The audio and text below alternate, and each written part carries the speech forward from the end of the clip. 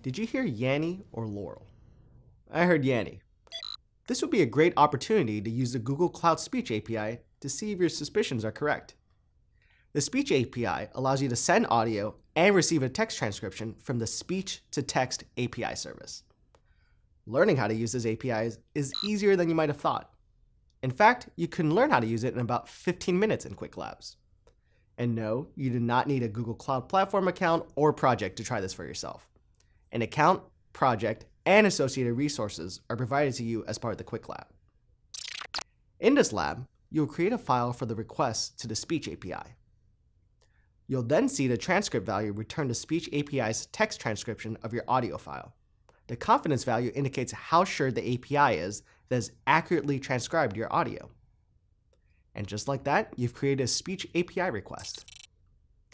The Speech API supports both synchronous and asynchronous speech-to-text transcription.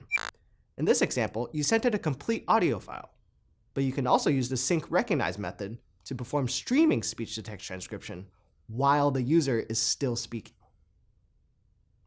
Quick Labs is an online, hands-on lab library, available 24 hours a day, 7 days a week, with more than 150 labs on every cloud topic, from intro to expert level. Each lab helps you learn a new skill in about 30 minutes using Google Cloud. When you're ready, use this link to take the lab we just went through today. And when you're ready to sign up for GCP, use this link to apply a $300 credit to your account. We want to hear from you. Every week, we'll answer a question from our viewers, so let us know what's on your mind in the comments below.